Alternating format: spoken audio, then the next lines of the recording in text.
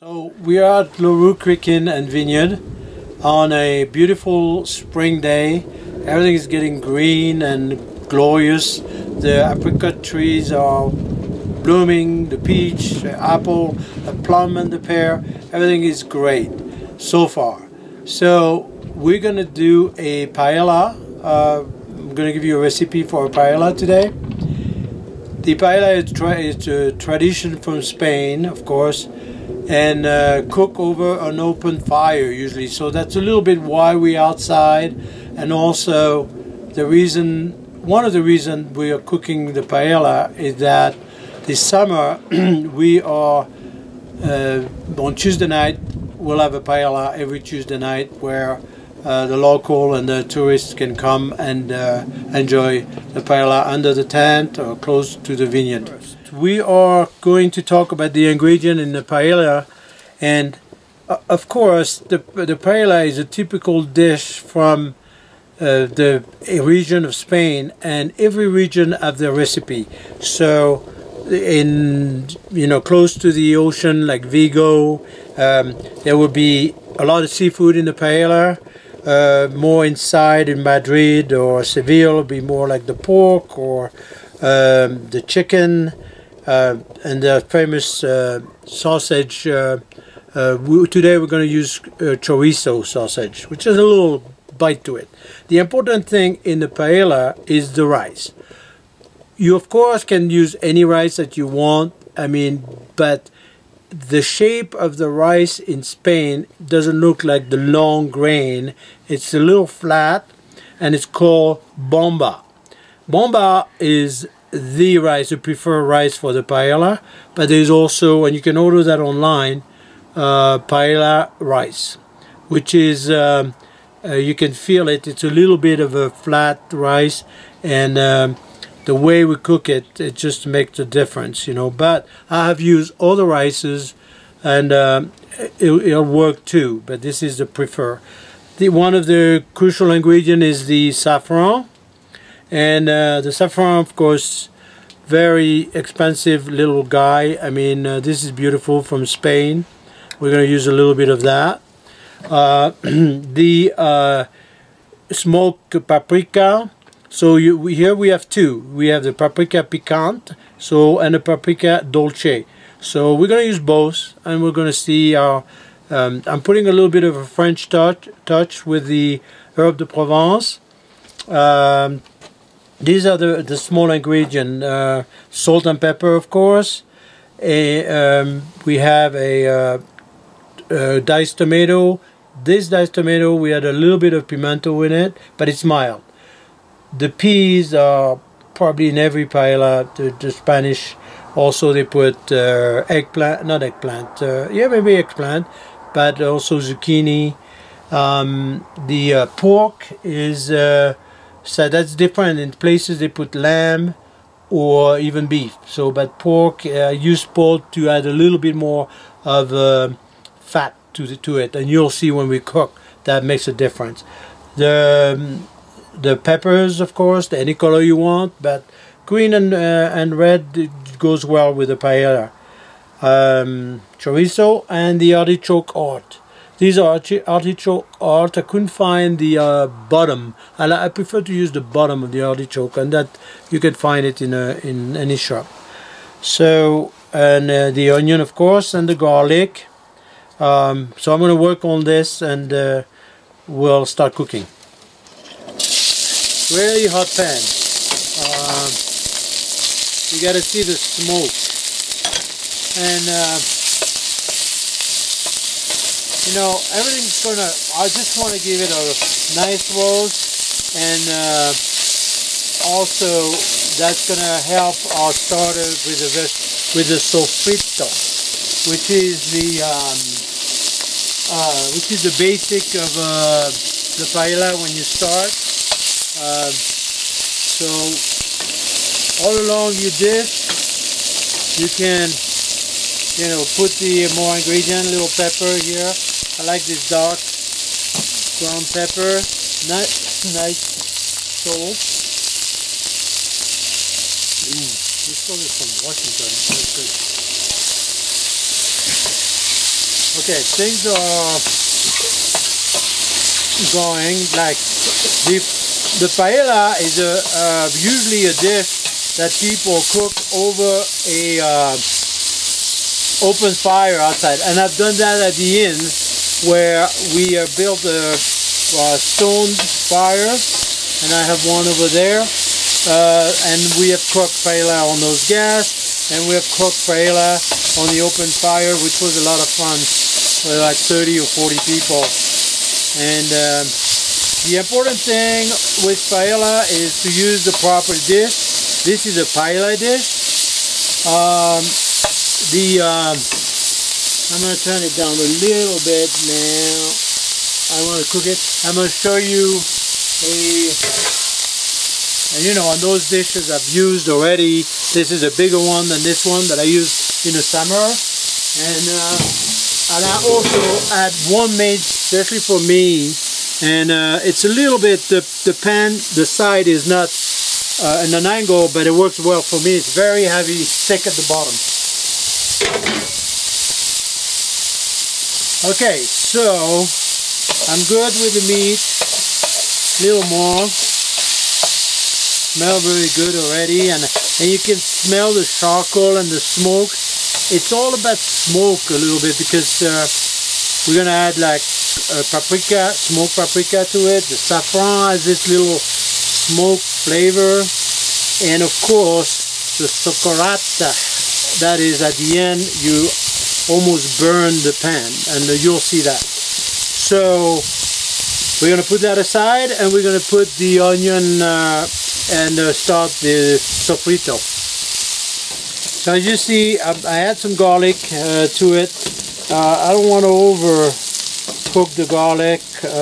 Everything is really smelling good now, and getting like kind of a you know, this glazing, caramelized a little bit, and that's when you see that it's ready, you know, and also by the smell. I mean, you can really tell. So I'm going to add the tomatoes, and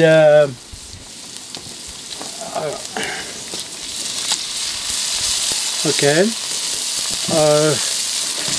so we're going to cook that a little more. So, you know, the paella is a dish that I think people stay away from it because, you know, reading the recipes or seeing all these ingredients that intimidate a few people, but actually it's if you follow and if you pay attention to like the heat and the timing, you're going to succeed, you know, and if you use the proper rice, of course. But don't be afraid to use some heat like I'm doing now, because that's really, you know, when they do it on an open fire, on the beach, you know, it's beautiful. I mean, in Lisbon, I've been there. That we had this paella outside with the flamenco dancers. Oh, beautiful. So here we go. We are going to continue with, you know, there's a controversy here with peppers. Some people put peppers at the end and keep it crunchy. I'm going to do in between here. I'm going to put some that's going to give a taste to the paella now. And we are what we call doing the sofrito right now. This is the base of the paella, and so that's all. You know, everything is soaking in and really taking all the flavors. So when I've got something like this where it's going, I like the temperature. You see those little bubbles. It's not going like no smoke. It's going pretty well. A little smoke, but small steam. So at this point, I'm going to add the flavor. So we had some salt and pepper in the meat, but here it's salt. Little pepper, because if I put the paprika piquant, that's gonna give a little zing to our. So it's a smoked paprika, which smell, oh, divine! It's amazing. And So I'm a little careful with this guy because that might bring a little too much zinc to the rest of the dish. So, and this one is mostly smoke, but it's beautiful. So, like adding some smoke to it. I'm gonna wait a little bit for the saffron. I'm gonna let it soak again and really take all the flavors. So we had the rest of the vegetable here. I like the artichoke, like I said earlier. I like to use the firmer, what we call the bottom of the artichoke, and artichoke bottom, and that cut in quarters is very nice in this thing. We're gonna put the saffron now. And usually also people, what they do is put the saffron in the I gotta be a little careful here that the wind doesn't take my saffron away. So I'm gonna put probably half a gram here. That makes an expensive dish. And again, if you can find saffron, some people use turmeric. Turmeric, it's a cheaper way to do it. Saffron is a different taste, but turmeric could be good with it too. And so we have the paprika, and now we're gonna add the rice. So I just added the chicken and the pork. I'm gonna hold on to the chorizo. They were already cooked and seared very well. We hold on the peas because they're frozen, and I didn't find any fresh one this time of the year. So I'm going to put a little bit of rosé in it, just to get a little bit of juice. And then we're going to add 2 cups of the bomba rice. And you can tell how, flat and nice. You can see that little eye in the middle. And we're going to try to cook it al dente. So here we go, 2 cups. And this is the only time we're going to really mix the rice with everything. After that, we're going to just let it go. So right now we want the rice to absorb all the flavors, all the aromas that we put in, the saffron, the pimento, the paprika, smoke. And I can, even if we're outside, there's a little wind, I can smell it now. It's just beautiful. I mean, and see, you're a little bit on the edge with paella. You don't want to simmer it or medium.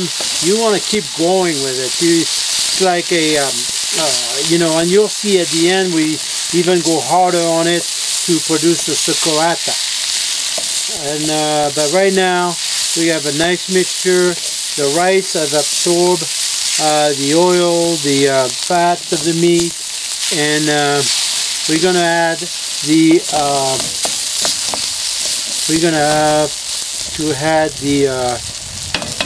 stock right now. Smell very good. I might add a little bit of paprika. I can use a little more smoke in it. So we have 2 cups of rice, and we're gonna add 4 cups of chicken broth.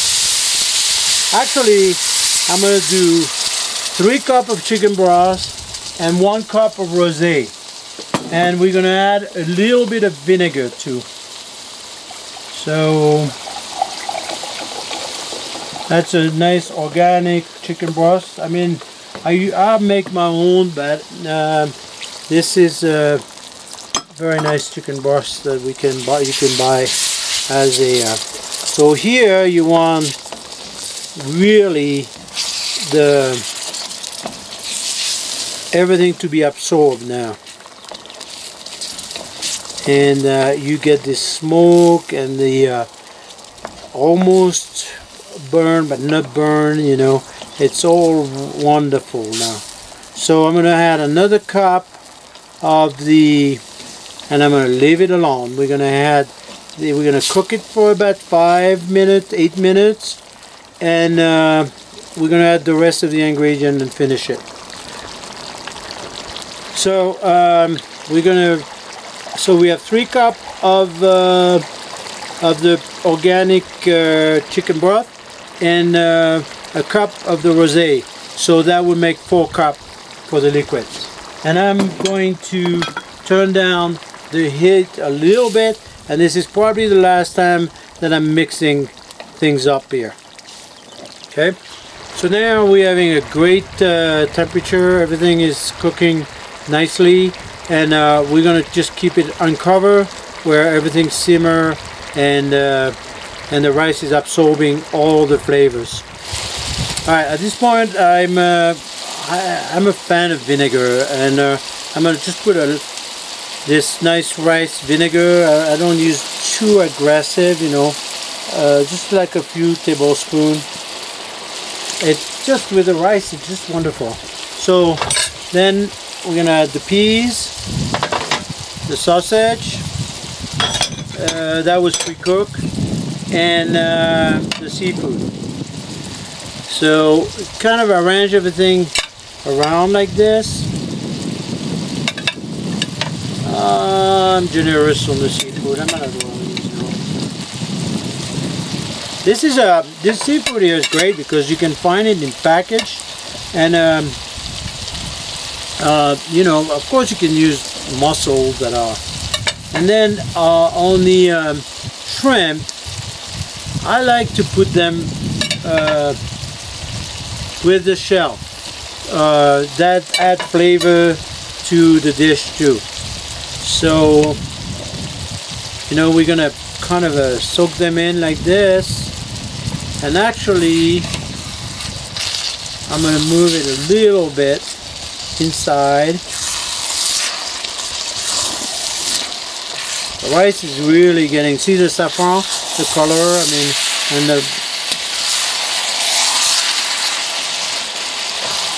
I think I'm gonna have a little bit of liquid. I'm gonna taste the rice. I want it like a pasta al dente, but and then so everything else is cooking now. You don't have this here. So earlier I told you about the peppers. So I like to cook the pepper almost like a pilaf. You know, you cook the peppers with the onion and everything. But my friend Bruce Yo is like, you know, he wants the peppers at the end. So here I just want to show him that, you know, we'll do it the Spanish way and the French way. Okay, we as you can see, I switched to red now, which now is probably better pairing because all the smoke and the succorat is really working on, and everything is really soaking in, and I'm gonna taste the rice. I think we're very close, and it looks to me it's pretty much ready. You know, you don't see the white in the middle of the grain, and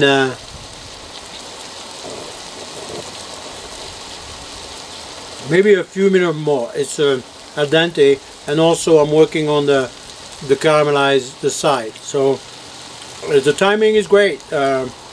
Everything is wonderful here. It smells great, and we can wait to taste this with friends. We are going to do this paella every Tuesday night this summer, starting in May. And of course, if you have a group at the end and wants me to cook a paella for your group, we'll gladly do it. Also, the rosé this summer is going to be a great tasting wine, especially if it's a hot summer. We're going to really emphasize on the rosé and have it nice and cold at the winery, and you enjoy the charcuterie plate and the picnic that we offer here at Leroux Creek. Well, thank you very much for watching this video, and I hope you can cook a paella. It's not that difficult. Just relax, timing, and timing and temperature, it's always the main thing, so especially with this dish. But look now, it's drying up, and we're going to take a picture of it as it's finished. Thank you very much.